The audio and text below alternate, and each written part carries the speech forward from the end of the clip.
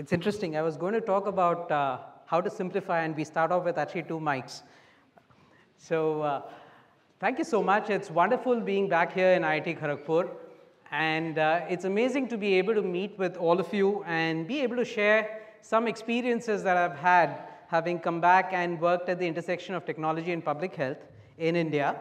And what I wish to be able to first talk to you about was, it's interesting, when I got introduced as Dr. Anand Sivaraman, this was when I came back from MIT, and I remember the way my mother used to introduce me.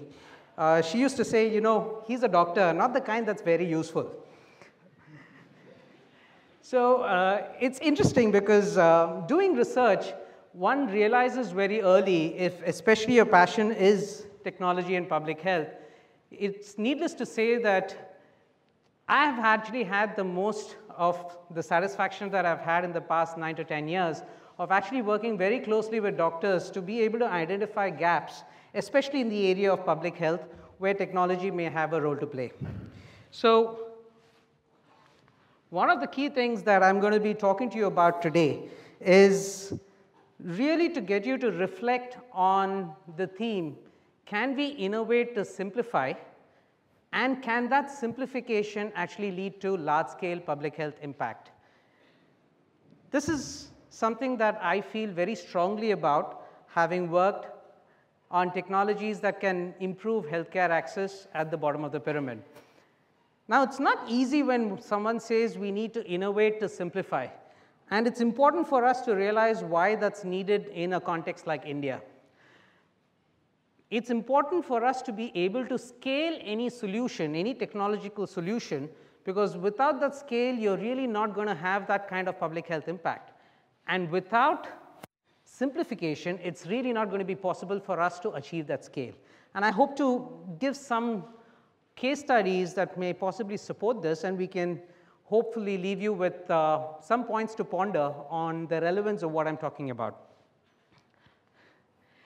So the problem statement that I would want to leave with you today is, when we think in terms of diagnostic technologies or medical imaging technologies and medical devices, it's very well known, I'm sure all of you know, that most of these devices are designed in outside of India, specifically in non-local contexts, usually in the West.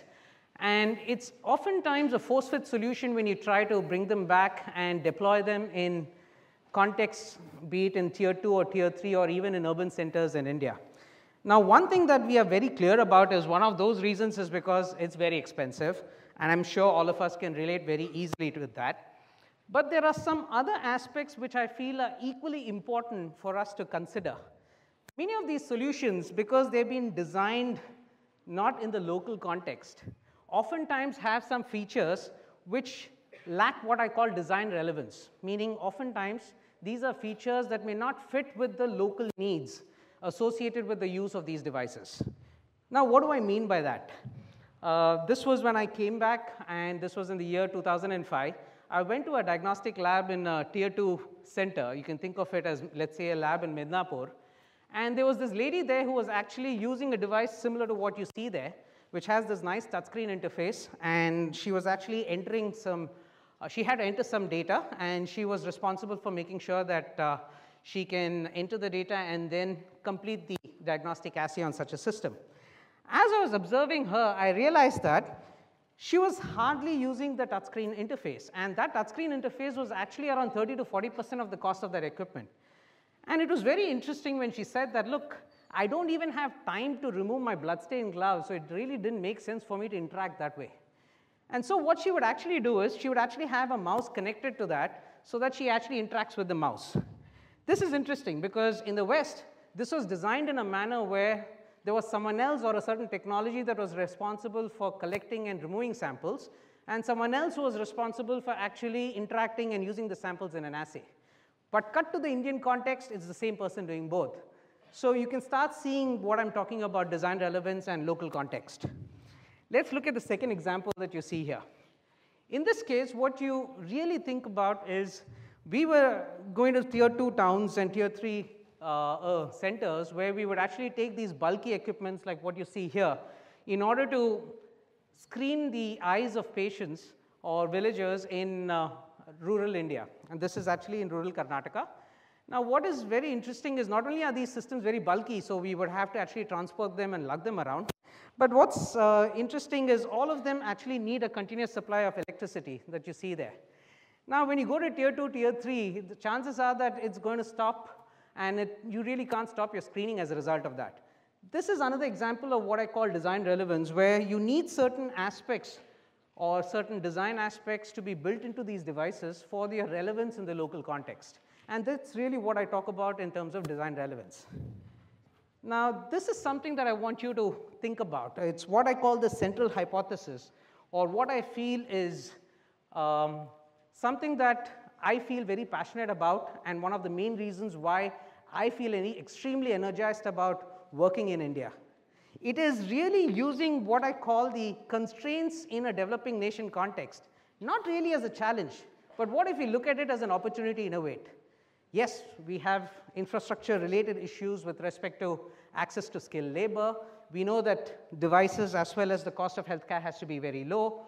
We also know that the local needs are very different. But what if we use this as an opportunity to actually come up with something which is very different from what the West may have come up with as medical device solutions? And here I'm talking about technology solutions in healthcare, where there is a relevance of diagnostic technologies to be able to create access in healthcare. So, the premise that I'm going to pose to you is it possible for us to be able to define the problem locally in the local context, come up with a design that actually fits with the local context, but make sure that the outcome is of global quality, meaning the diagnostic technology has to produce results which are accurate enough so that it meets with the peers in the global quality, while it actually considers the constraints posed as an opportunity to come up with a very new design that maybe the others may have not thought about. And that really has been my 10-year journey here in India. So here's a case study where I want to give you an example of a problem that we can actually define locally. We can also define the constraints. And one key thing is we are not going to re-engineer a solution, meaning we are not going to make something that's already available in the West cheaper, but rather we are going to ask ourselves, if we didn't know how it was developed in the West, how would we do this in India? And that's the case study that we're going to go through right now. So here's the big picture. Throughout the world, there are more than 285 million who are at risk for a variety of visual impairments. And the sad part is nearly 39 million of them actually go blind annually. And 90% of them are actually in low-income countries. And the sad part is 80% of this is actually preventable.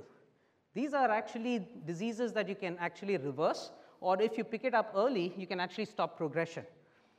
Now, if you think of an Indian context for something like acute diseases like cataract or corneal diseases, we have a load of almost 19 to 20 million people who actually are at risk for any of these diseases. And this number goes to around 20 to 21 million when you think in terms of what I call chronic diseases like diabetic retinopathy or glaucoma, where you need to be screened over a period of time to ensure that you're not at risk for it. Now, what's the setting in an Indian context?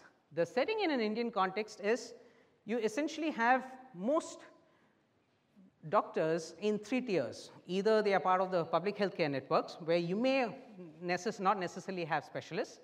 You possibly have remote tier 2 eye clinics, and of course you have the urban infrastructure. The problem is the farther you are from the urban infrastructure, the lesser is the chance that you have access to diagnostic technologies that may actually be relevant for actually screening you out early for an indication. So what you really have is a case where a model of this sort, which exists in India, is responsible for less opportunity for people to get screened early. Therefore, there's a heavier load on our tertiary care. And more importantly, it creates a situation where you actually have preventable blindness on the rise.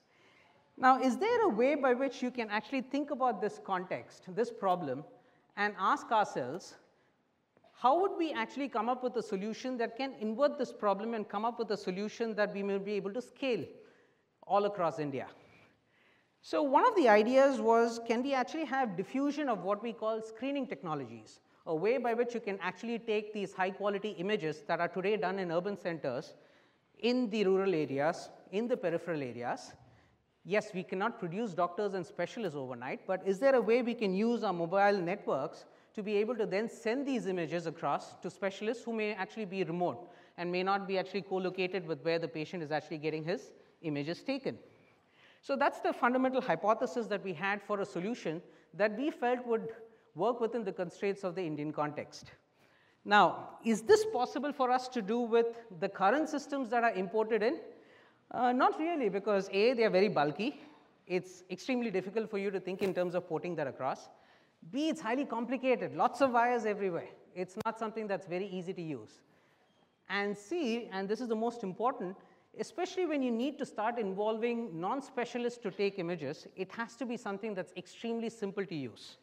And current systems are not very intuitive and therefore are very difficult to actually have someone get trained on very easily.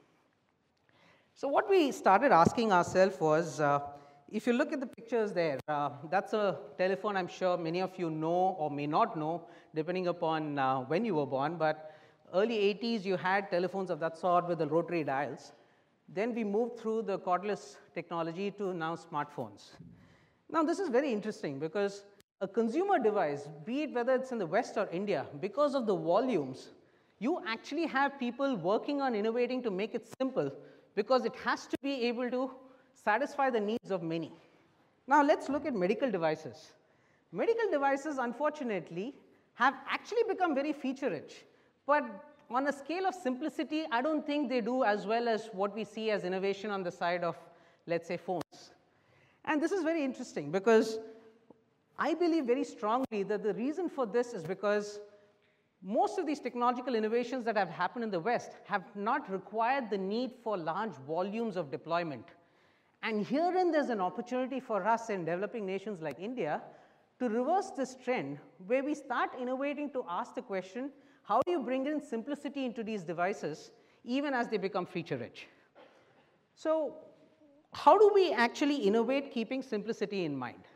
So we asked ourselves, what if we were to take the physics of how the optics is done in all of these big bulky systems and marry that with the simplicity of a smartphone? Now this was not an easy or trivial exercise. It required us to rethink the way the optical design had to be done.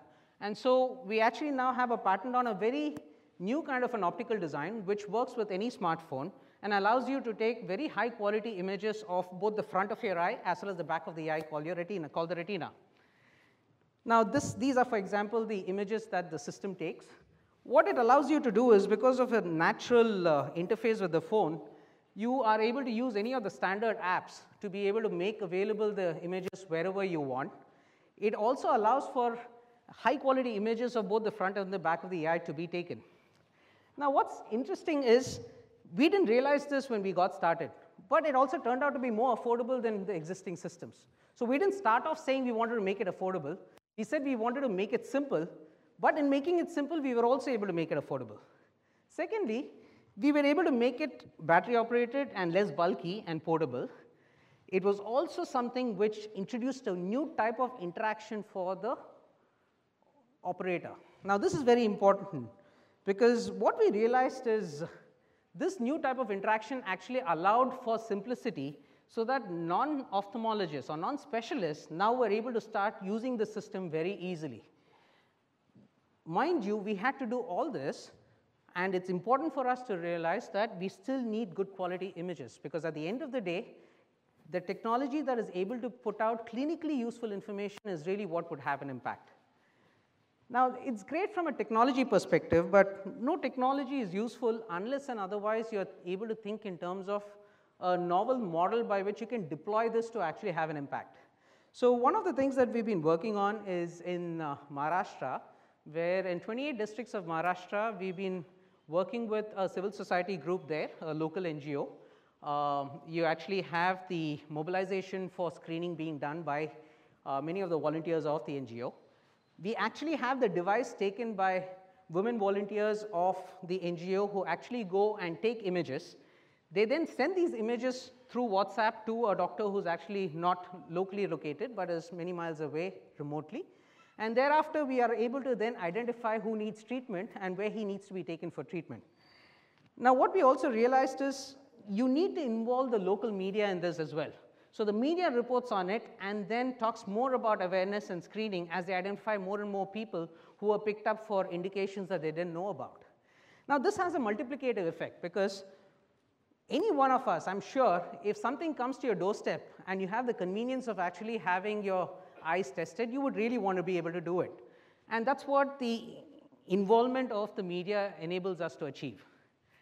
Now what this was made possible by was not only because of the technology, but we actually had a clinical partnership with Vision India Foundation based in Pune, who actually came up with the clinical protocols. We worked with the media group and we worked with the local NGO who are able to now take the systems. They are our non-ophthalmologists who go into the field and are able to take these images and send them to ophthalmologists. Now, I want to spend some time on this slide, which is really the points to ponder. What I'm hoping to be able to show you as a result of this example is the fact that you can define the problem locally, but you can execute globally. Now, what do I mean by that? Yes, we came up with the optical design, but that doesn't mean that we actually made the lenses here. We got the lenses made in Germany. We got the lenses, the best of lenses made in Singapore. And we also got some lenses that could be done in India, done here. But we defined the problem locally, so we came up with the design locally. That was key. Secondly, we realized very early that affordability by itself cannot create access. You need to be able to match that affordability with two other things, and I feel very strongly about this. You need to be able to drive simplicity. You need to think about the use of these instruments beyond those who can be well trained to use them. It has to be thinking about the less skilled. And finally, when one thinks in terms of healthcare access on a large scale, we need really ground up innovations, be it in technology side or on the side of deployment or delivery. Unless and otherwise we can think in terms of these engineering innovations coupled with delivery innovations, it's very difficult for us to think in terms of being able to have the kind of impact that we're thinking of. So I'm going to leave you with the same point that I started off with. Let's innovate to simplify. When we simplify, we can produce something that can be adopted on a large scale. And that, in the final analysis, is where we have a golden opportunity in a context like India to really come up with something that we can lead and actually have a huge public health impact in India. So with that, I thank you so much, and thank you so much for inviting me here, and glad that I could share some experiences with you over the past 10 years of what I've been working on at the intersection of technology and public health. Thanks.